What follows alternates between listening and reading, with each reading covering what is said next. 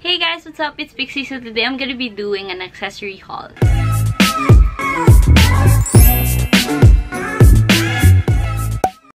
So before I start this video, I just want to say I'm sorry for being MIA lately because I've been doing a lot of personal stuff. I'm back now and my goal is to upload more frequently. Since I haven't uploaded for a while, gusto ko sanang bumawi. Make up for the days na hindi ako nakapag-upload. So the things that I got are from Shopee. Personally, it's very convenient for me to shop in Shopee kasi wala eh. Ang bilis lang ng online shopping eh, diba? Tapos, parang lahat na nandoon. And these stuff are like trendy, nasa trendy side, ganyan, na can spice up your outfit. So, let's start off with glasses.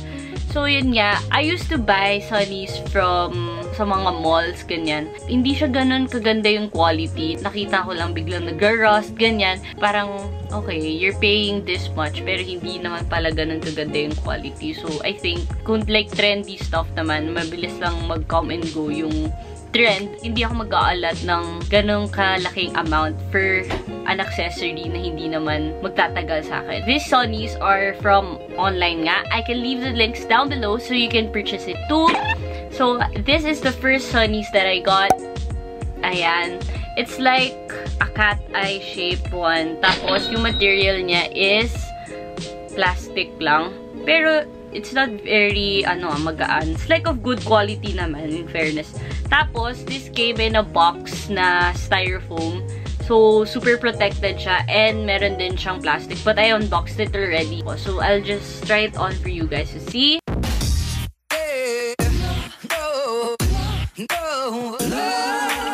So, the next sunnies that I got is this one. Ito yung parang rectangle na sunnies. Tas white lang yung frame niya. Plastic din yung material. And ilalagay ko na lang din kung how much ko siya nakuha because I don't remember it.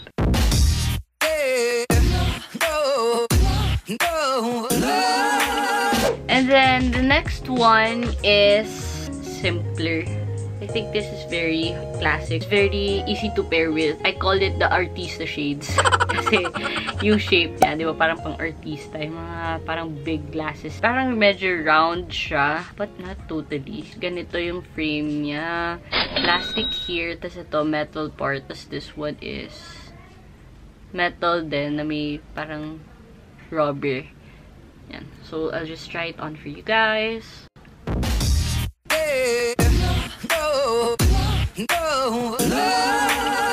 So, let's move on to hair accessories. These are hair pins. Ito yung parang kay Jennie from Blackpink. Yung parang 4 na ano. I'll just pop a picture right here. Ganyan siya. This is what it looks like. Ayan. Ganyan lang siya.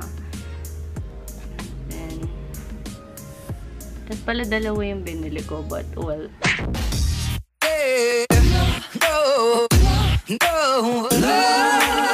It's like a nice dupe for Jennie's parang rhinestone na bobby pins. So, the next one is another clip. Ito yung parang trendy ngayon. So, kiniklip lang siya. Ganyan. Ganyan.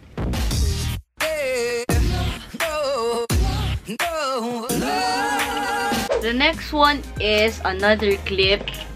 Pero mga simple clips lang siya. Pero parang classy, whatever. So, this is what it looks like. It's really cute.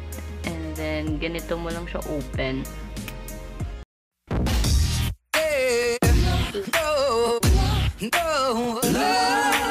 You can really add up to your look. The next one would be a clam. So, small lang pala to in person. Akala ko nga malaki to eh. Tapos, ganito rin siya sa kabila. Pearl lang siya. Tapos, black.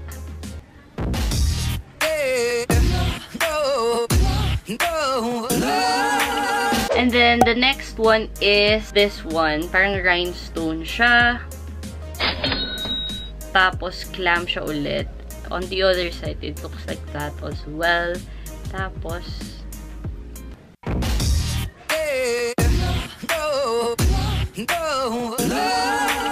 so, the next things are headbands. Again, very trendy.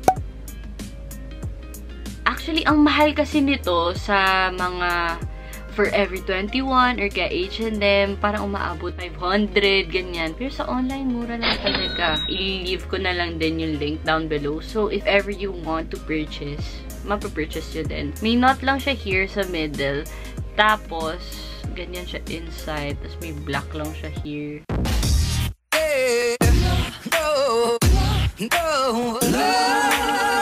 Next one is, parang nauuso din ngayon, na parang makapal na headband. Parang tweed, pero may mga pearls siya dyan. As you can see, makapal siya. Malambot din.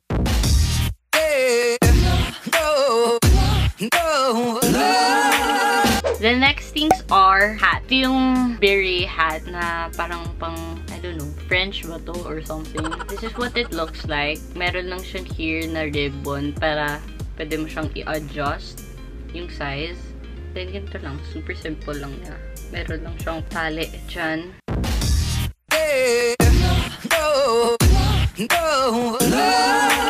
Again, this is much pricier sa malls kasi nagtingin nga ako.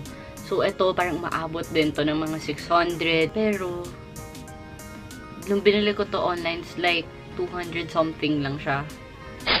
Diba?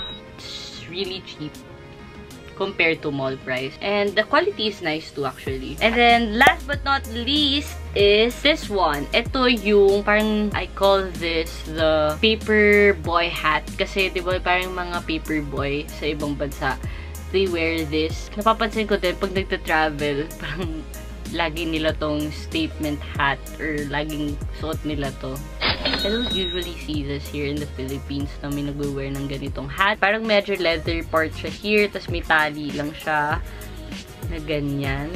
Tas may button siya dito sa gilid. Yung mismong hat, ganyan lang siya. Pwede rin siyang adjust right here. May tali rin siya sa inside. So, nasisikipan siya.